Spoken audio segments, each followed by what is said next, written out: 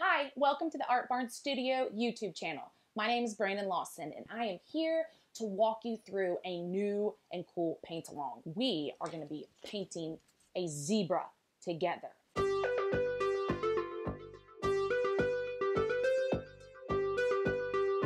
Let's talk about things that you can use and what's better to use. Now, obviously, if you have a canvas, and I have two different sizes that I like to use, an 8x8 or an 8x10, it really doesn't matter, but canvases are what I am using in the video. Now, if you do use a canvas, you got to make sure that you remember there are edges to the canvas. So as you are painting, you want to make sure that you paint those sides of the canvas. So when you hang it on the wall, it looks better. Now, what else can you use if you don't have canvas? Well, paper. It does need to be a heavy duty paper. Like computer paper or notebook paper is not going to be your best option. Right here is just kids drawing paper that I have off Amazon. It's a thicker paper and it holds the paint a little bit better. This is okay. The best kind of paper, and you can buy this at Walmart, is watercolor paper. You don't have to have it this big. This is just what I have on hand. But the watercolor paper is a heavy duty paper and it will hold the paint very well. It won't like buckle and wrinkle. What else do you need? Let's talk paintbrushes. Now, I love these little foam brushes because not only can you buy them in a pack of 50, but guess what happens when we're done with them? You throw them away. There's no washing, there's no cleaning. It is trash. So I always use one of these, and I usually use the smaller foam brushes to do the first layer. Like for instance, with our zebra, it's gonna be the blue paint. Now, the zebra was a little different because we had the white. I didn't paint the whole canvas, but these foam brushes, grab whole bag and keep them on hand. Other brushes I do use are a flat or a round brush. These are great to have on hand. Again, these are just off Amazon, nothing fancy. And then always have a cup and paper towel to make sure we wash our brushes off and dab them on the paper towel. Other things I do use a pencil, a Sharpie, and a piece of chalk. Now, chalk is a great tool because when you're drawing shapes, and if you don't like the shape, you just gently wipe off the chalk. Now, in this video, I'm going to use a pencil because you won't be able to see the chalk because I'm actually drawing on a white canvas. So I still like to have chalk because it's an easy way to clean up and redo shapes if you don't like them.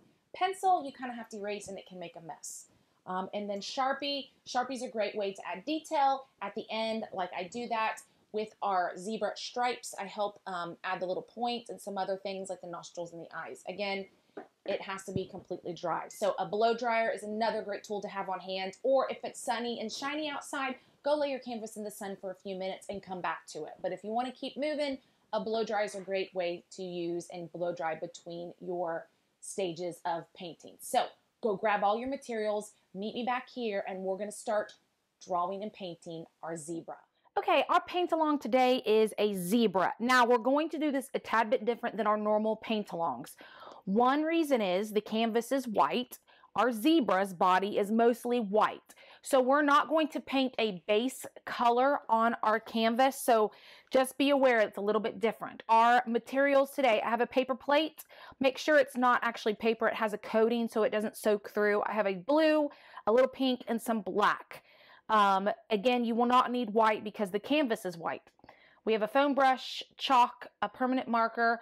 I'm going to be using a pencil to draw with so you can see, because the chalk you won't be able to see possibly on my camera, a paper towel, and some water. Again, paintbrushes,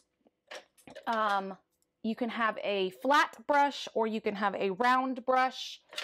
I am possibly going to end up using my small flat brush, and it's probably, and then my foam brush will be the big part of it. So again, I'm using my small flat brush.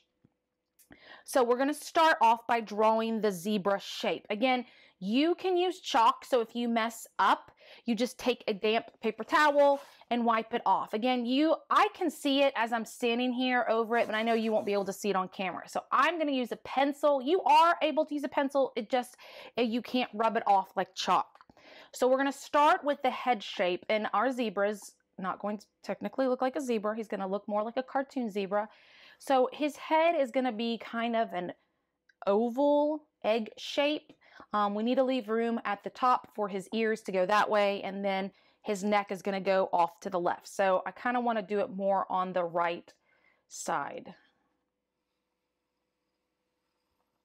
Again, if you're using chalk, you should be able to simply wipe it off if you don't like the shape that you drew. If you do use pencil, you just got to make sure that you clean it off.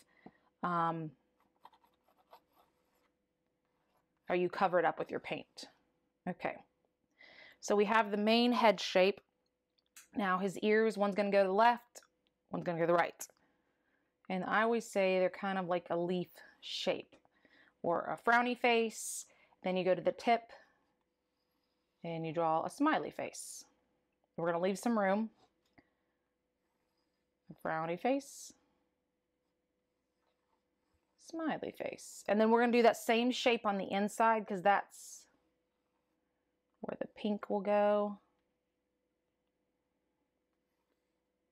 Remember, at any point when you want to catch up, just hit pause. I will still be here. Okay, for his neck, again, we're going to go off where the ear is. I'm just going to draw a diagonal line down to the side of the canvas. And then not quite under his chin, we're going to move up some.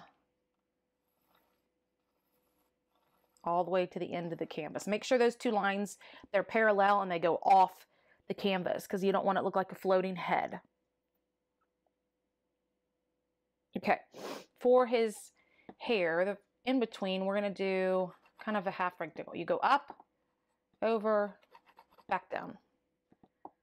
Up, over, back down. We're going to put two here, and then we're going to do that going down the top of his neck. Up, over, come down. And they can be all different. Doesn't have to be perfect.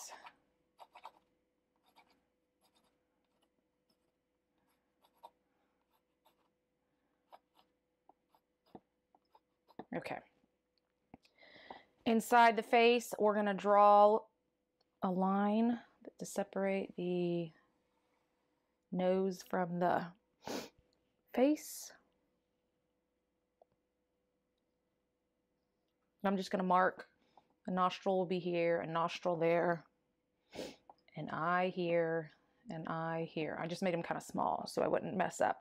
Now, as for the stripes, we're going to paint those on with our black paint. So again, they're kind of random, so I'm not going to draw them out. First, I'm going to put my pencil away or your chalk. We're going to start with our foam brush and we're going to start with blue. Now, you've got to use this edge because we're not going to paint in our zebra. You want to work your way around. So if you don't feel comfortable using a foam brush, if it's too big, go ahead and switch to your normal brush. I just try to make cleanup a little bit easier so I don't. Or maybe at home you don't have a normal paintbrush. All you have are these. So I'm going to fast forward this. Again, I need to work slow around these spots. I may pull out my little brush just to get those little areas. Again, these are okay if I paint over them quite a little bit because that's going to be black. So black will be able to cover up that blue. But again, where it needs to be white, which is the neck, the head, the nose, the outside of the ears, I want to make sure I keep that completely out of.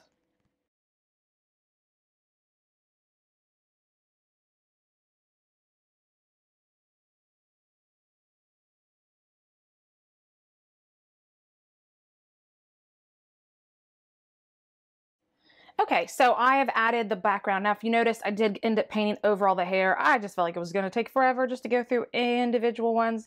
So, you know what? If I don't see it and I have to redo it, no big deal. I did keep those two. But I did have to pull out my little brush because it was just too much for that big foam brush. And sometimes foam brushes come in different sizes. I have smaller ones than this, so it probably would have been better. But again, I do want to smear out all the paint. I don't want to leave any goops because then it'll be take longer to dry because we're going to have to let this layer dry before we move on. And don't forget, if you have a canvas, if you saw me, I turned and painted those edges. I did leave this corner white just because that's the zebra's neck. So again, and again at the bottom too, at that little spot I added. Make sure you don't forget to paint the edges. Leave your brush, make sure you get it soaking in the water. Gently bounce it off the top. A foam brush, this is going in the trash. You don't need to clean that off. But if you used a brush, and then make sure you dab it on the paper towel, getting all that blue off. Again, you can blow dry this layer and it will speed the process along, or if it's nice and sunny outside, just let it sit out in the sun for a little bit. But again, we really want this layer dry before we move on to the next.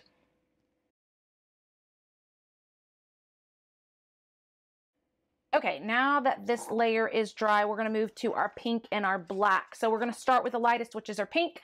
Please make sure that your paintbrush is completely clean of the blue. Dab it on the paper towel. The inside of the ear is going to be pink. You really don't need much. Or if you don't have pink, you could do a red.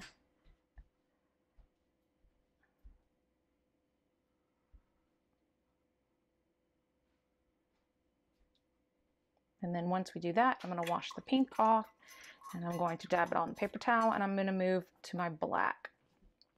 Now the lines, I'm going to leave it to my permanent marker once we're all done. What I'm going to use and the dots, what I'm going to use the black for is just the stripes. So on the neck,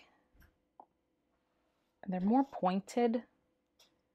It's probably why you want a small brush. And they're coming from the top of the neck and the bottom. Again, these are very random.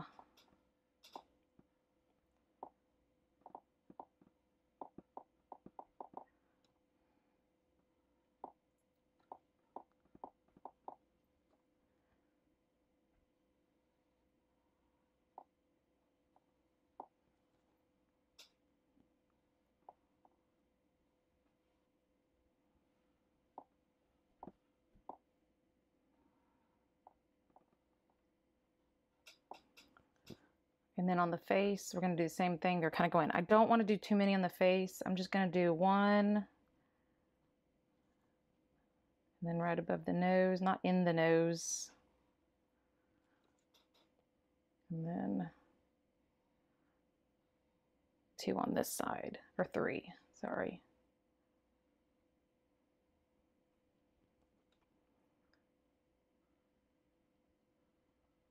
Kind of like eyebrows, and then a few little in the ears, just the white part.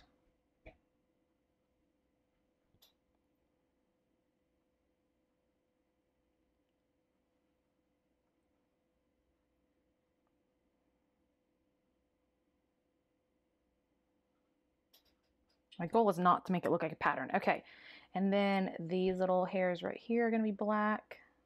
And if I paint over the blue a little bit, that's fine.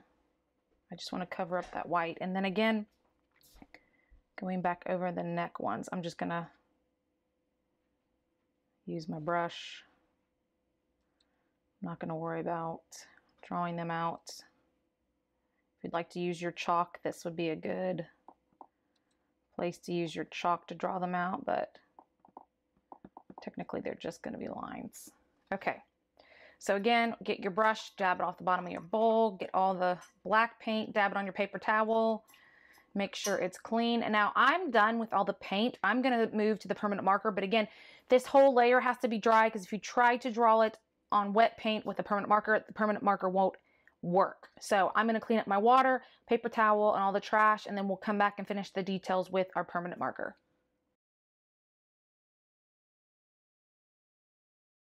Okay, we are on the last detail. Again, everything should be dry before we use the permanent marker.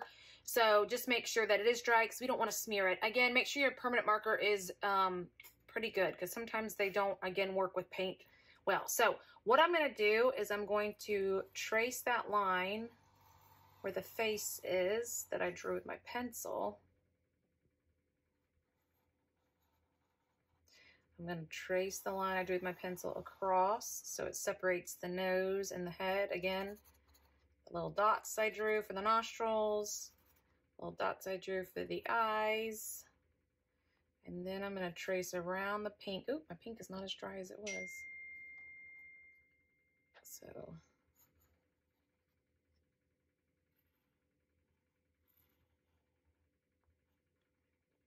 And if you want to, you could always trace up the neck just to separate a little bit better.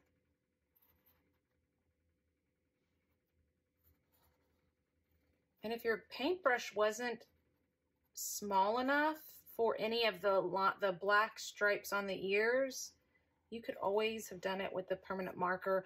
Or maybe, like I know some of them I didn't make as pointed as I want. So I'm going to take my marker and kind of fix them.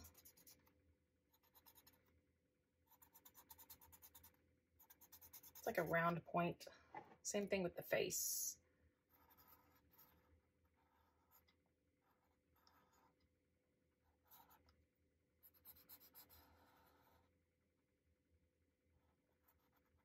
Permanent markers are great to have as art supplies. Not only you could use a permanent marker to draw, and then you can paint over the permanent marker and it won't mess up the lines like a watercolor marker, but then you can use them for acrylic and add some detail. And last but not least, do not forget to sign your artwork. Again, I just write my initials in the bottom corner. It's hard to see with it's dark. You always want to write it in one of the bottom corners, not across the top. So I hope you enjoyed painting a zebra today. I hope you come back. If you'll check, I have more free paint-alongs, and also I have paint-alongs that you can purchase, and you can purchase all the things that I used today in the kit to paint along with me. Hope you enjoyed.